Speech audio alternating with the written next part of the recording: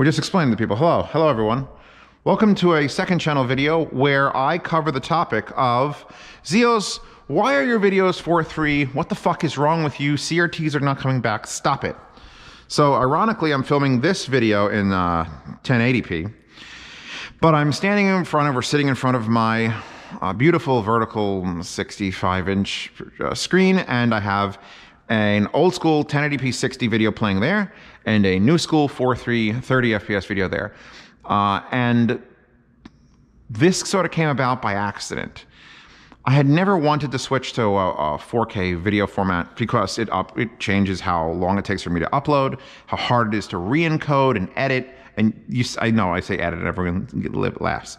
But 4K, especially 4K 60, is just massive. And I was never going to go to it. But having to film the review of the CRTs we have here, I had to play with settings and try to get it so that the flicker didn't happen.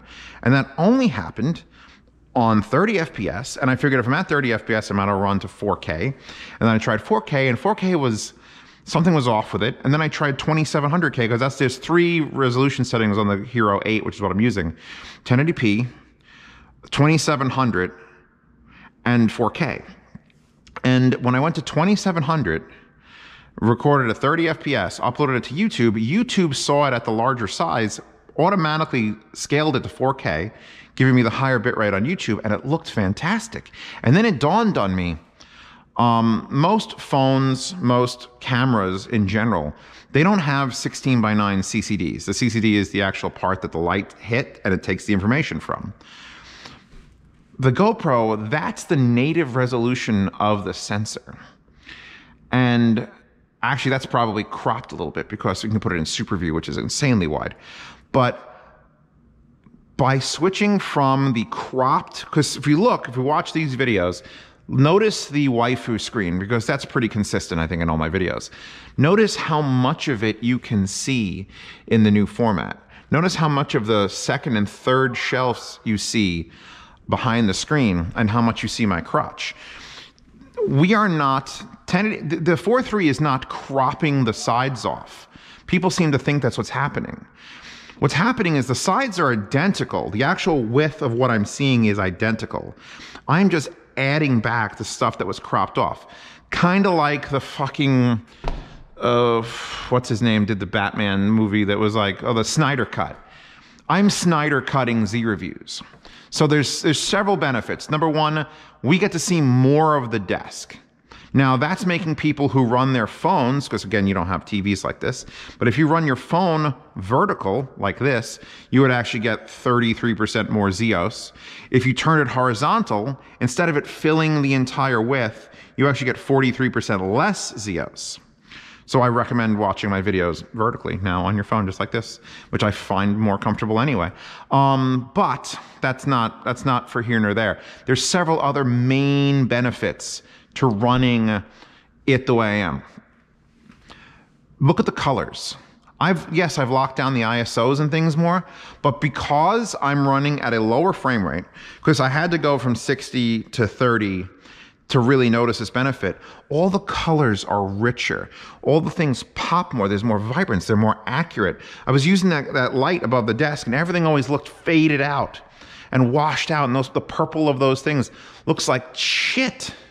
And I'm not a color correction guy. That shit's for DMS. But looking at these two things, I could tell you right away the colors. Now, if you haven't noticed it yet, another thing that I'm allowed to do because now that I've gone from a cropped 16:9 to an expanded 4:3, I can now put an image stabilization. So it crops a little bit of it, but smooths it out. Look how manic every movement is on that. Every little time I talk, it vibrates. And maybe some of you have come accustomed to that, but it's like, I have to watch these videos too, you know. Every video you've ever watched, I've watched it, and then some. Sometimes going in slow motion, so I'm jumping back. What did I say? What did I say was a review? So I watch my own videos. I know the content, and I usually watch it sitting on my, in front of my big old Sony OLED, which some people are like, oh, I watch my Sony OLED. And the movement just gets to me sometimes. And I know that's per person, and it's one of the things that chases away the old people from my channel. But look, if you stood back in my position right here, and I had to pick one of these videos to stare at for the next 40 minutes, I guarantee you everyone would pick this one. The stabilization, the colors, the fact that on this screen vertically, yes, you're getting more real estate. You're seeing more power than you would here. The going to 30 FPS also allows the GoPro's processor to process for twice as long. That's why we get the colors and the sharpness. I could read all the songs and pull downs, everything, even at half the frame rate. Now that the motion stabilization is on, I can read everything. Granted, most of you are not standing against your thing. Look at how clear the face reveal is. Everything on the desk is clean. All the anime figures in the background. That's another thing.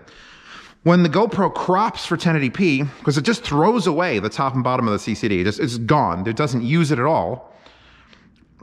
When it throws it away, we lose levels of detail. It can't process things. That's why I can't make out every movement, even at 60 FPS. And these are both playing off of YouTube at full resolution. But any movement at only 1080p is just blurs. It's just blurs, and everything here, I could read crystal clear. Every letter, number, the fluid icons in the back. I think it's gonna take a solid month for people to understand the benefits of, like, you know what? I used to watch Zeos and I was like, I can't watch it, it shakes too much. The man's goddamn fucking manic all the time.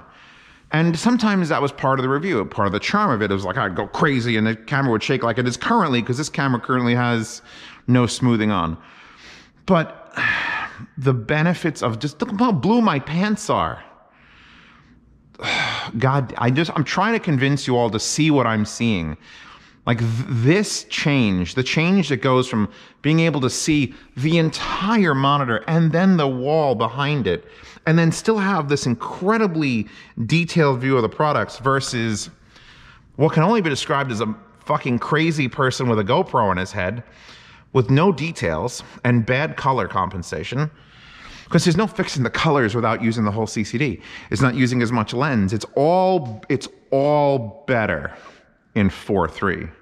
Look at the view of the only thing I can try to do, because I've heard the GoPro 10 has overheating issues, is grab a GoPro 9 or maybe a 10 and risk it and see if I can run 4.3 and 60, because it's all about processing power. The processing of the image, every image only 30 times a second instead of 60 makes a huge difference. And if I put this to 16:9, if you said Zeos, but we want 16:9, this is what it's going to do. It's just going to remove the top and bottom again. And there's no point. We're getting the full width. Let's get the full height. If it adds black borders on the side of your phone, it's not making, it's zooming out slightly because it has to obviously fit the video in the window. And I'm sorry that it's making your video seem smaller on the phone. But this is the future. I would love to film in 2:3:5:1, the ultra wide format that everything in my life is, my projection screen, my laptop downstairs. But with the way I film videos, with the head cam perspective, there's no way to go wider. All you'd get is more frantic, tearing, moving, and shaking. Looks like the Blair Witch when I really get close to it. Having this with the smoothing on, even at 30 FPS and the slight, when I move, you could see a slight judder of things. Even this is just so much better. I need to convince you. I want to continue doing this. Even if it takes more space, more processing time, and more time to upload it, I think this is worth it. It's gonna always bother some people. I remember when my father used to sell laser discs back in the fucking day. People would come in and complain that it was a widescreen movie because everyone had 4:3 televisions, and they'd come in and complain, there's black bars in the top and bottom. And my father would consistently and constantly have to tell them, oh, no, you don't understand. You're seeing more this way. And they didn't give a shit. They want to pan and scan. Just cut that shit off. I just want to fill my screen. You're getting black bars on the side of Z reviews now, because most of you have 16:9 screens and not CRTs. But you're getting black bars on the side, but you're seeing more. I've never run B-roll. I've never had cameras that get close, which by the way, if I take the camera off and move it right up to, I moved it right up to the screen of my CRT and it was still clear. Impossible to do in 1080p. Always got blurry within 5 or 6 inches. I couldn't get menus or anything. Everything is better about recording in 4.3. It just unlocks the camera's full potential. And eventually this one for the unboxing and the secondary channels might switch to it. I haven't yet. I haven't decided because it is more space, more time. And God, it looks so much better. Just the shaking. Do you miss the shaking? Look how consistent and concise that looks. This one doesn't have linear. The one I released today, the one for the Plus sound, I had a linear field of view on. This is a wide field of view. The linear field of view stretched it even further and tried to make everything square, but like this wouldn't be a slight curve. It'd be straight, but it screwed everything up. I can't force you to like what I like. All I can do is plead my case. The difference is, now I'm going to go through the last thing, the differences. So instead of 1920 by 1080, I'm filming in 30, I don't think it's 2700, no, it's 2700 high, no, 2700 wide by nearly the 4K resolution vertical. So much higher resolution.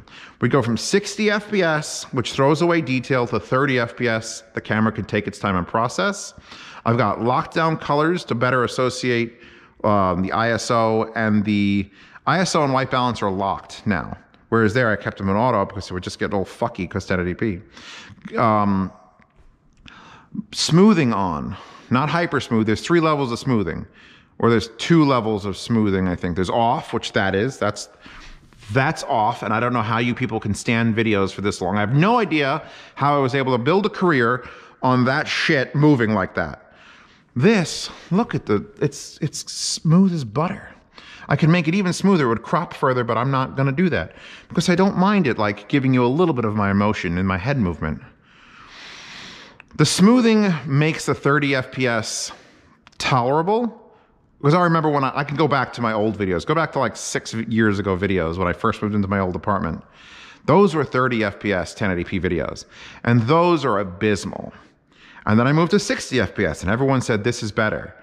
And now I have moved back to 30, but oh my God, with the stabilization, this is artwork. You can make out her pupils in her eyes. Look at this figure. People need to just get close and respect the resolution change versus whatever the fuck is happening here. I think I'm gonna keep this video relatively short. In the end, it's not your channel, it's my channel. I know that's not the way to go, the customer's always right. If people go and find someone else to watch, if they think they can get a better review, a more consistent review with a 16:9 content, then I implore you to go find someone else. But I feel this is a passion thing with me now. Nothing to do with, oh, it's USCOs love CRTs. It's got to do with, it just is better. This is a better format for reviews. Infinitely. I've watched 7 or 8 of them now that I've recorded and put on Patreon, and sitting in front of my big ass TV with black bars on the side, I can tolerate myself more. And it's about me tolerating myself first. And if you truly want to watch it in 16:9, there are ways to either download it and crop it, or someone even said they dragged the video up to hide, they literally cropped the top of it to get it 16:9. And I'm just like, whatever boats your float, man. But if you can look at these both and tell me that that's what you desire, because that's a normal ass Z reviews. That's a standard Z reviews. If you desire the shaky cam, low quality, low resolution, bad colors, terrible lighting, but at 60 FPS versus like cinematic quality colors, I can't make the argument anymore. I'm gonna upload this to the second channel tonight. This is a tonight video because I feel like I'm gonna be using it a lot. So thank you for stopping by. Feel free to subscribe to this channel and give it a chance. I've made sure I filmed enough videos that I can't just like, oh, I'm gonna switch back. I gave it 1. No, I've got like 7 or 8, which is 14 to 16 days of content, and I gotta make more content tomorrow. and more content the next day. And it's going to be in 4.3. And it's going to be a transitional period, and people are going to freak out, but science.